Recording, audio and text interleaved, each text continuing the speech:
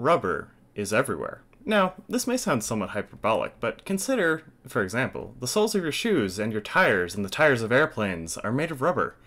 Many industrial processes, such as belts and, well, all sorts of things, use rubber as well.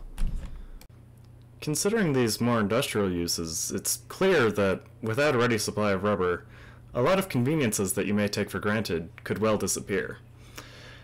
Now, rubber comes from two main sources: artificial rubber and the rubber tree.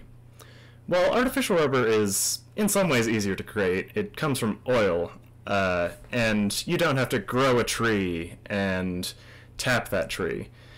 Natural rubber is generally considered to be superior. To be more specific, natural rubber has superior mechanical strength and anti-aging properties.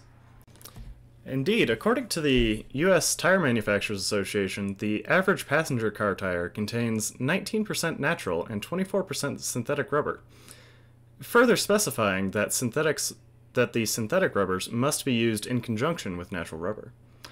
And further, as the need for durability increases, such as with big rig trucks, the percentage of natural rubber goes up, specifically going up to 34% natural and only 11% synthetic.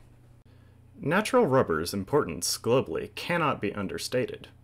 But where does it come from? 97% of the world's rubber comes from Southeast Asia, but the rubber tree itself, Hevea brasiliensis, is native to the Amazon rainforest. Why is it then that Brazil is ranked 11th in rubber production across all countries, while Thailand, the globe away from South America, is ranked number 1, producing $5.5 billion worth of rubber compared to Brazil's $240 million.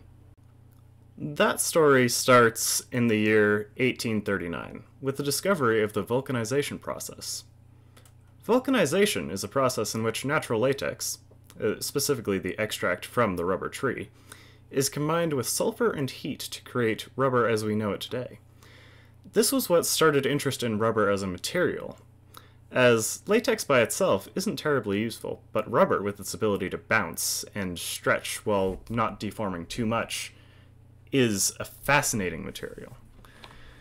And the demand only increased from that point, especially with the introduction of automobiles. It was used in bicycle tires before that, but automobiles were what skyrocketed demand.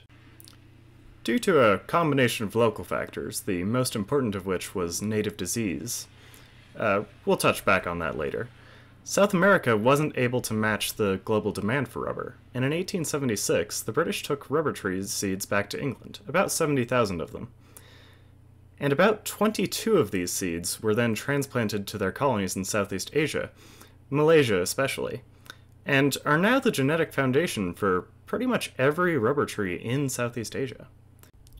Of course, there were no such native threats to the rubber tree present in Southeast Asia, no diseases, and so the rubber tree was able to be grown wildly successfully, and this was what established the region's dominance in the rubber fields globally today.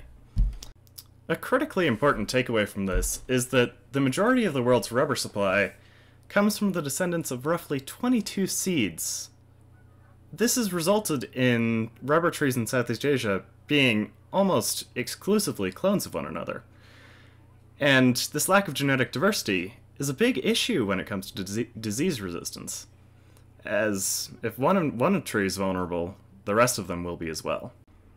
As you're probably able to guess, this is a pretty big problem. And indeed, in South America, there exists a disease classified as a biological weapon by the United Nations. It is called South American leaf blight, or SALB for short, and it is near unstoppable. To date, all chemical attempts to stop it have failed, as well as all biological control methods such as selective breeding. SALB destroys the leaves of rubber trees, which kills the rubber tree almost without fail. There's occasionally resistance to SALB, but such cases are rare, and the vast majority of rubber trees will die when infected with SALB. Up to this point, SALB has not spread beyond the Amazon rainforest, but as the world grows more and more interconnected, especially with transcontinental aviation, the risk of SALB spreading to Southeast Asia is only growing. And if it were to get there, the evidence suggests that we wouldn't be able to stop it. To illustrate the problem that disease can cause a monocultural plant, such as rubber, one simply has to look at the example of the banana tree. Specifically, we're going to take a look at Australia. The Northern Territory of Australia was once known as a very large banana-growing region, but with the spread of tropical race 4, equivalent to bananas as SALB is to rubber trees, production went down from 7,000 tons in the year 2000 to about 2,000 tons in 2007. This was just due to the presence of one disease. Banana growers in the region reported that no matter what efforts they undertook, they were simply unable to stop it. One farmer attempted to grow in another region entirely, taking extreme measures to prevent the spread of the soil, but the trees were infected with tropical race 4 anyways. An entire industry was essentially destroyed. And it's easy to see something like this happening with the rubber industry as well. The rubber industry in Southeast Asia suffers from a massive lack of genetic diversity, which renders it horribly vulnerable to something like SALB. And if SALB were to spread, all measures taken in the past have been unable to stop it, and I don't see that changing.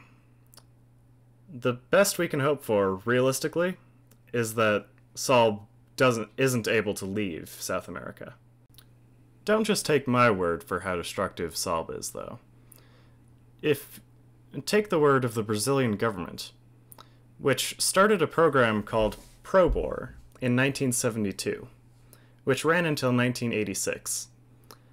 150,000 hectares of plantation were planted, of rubber plantation. And by 1986, 100,000 of those were devastated by SALB. In short, if SALB were to spread to Southeast Asia, we would face a global crisis of rubber.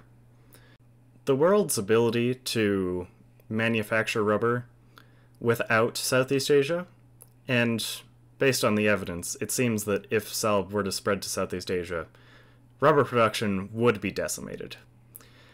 It seems that the world might not be able to recover.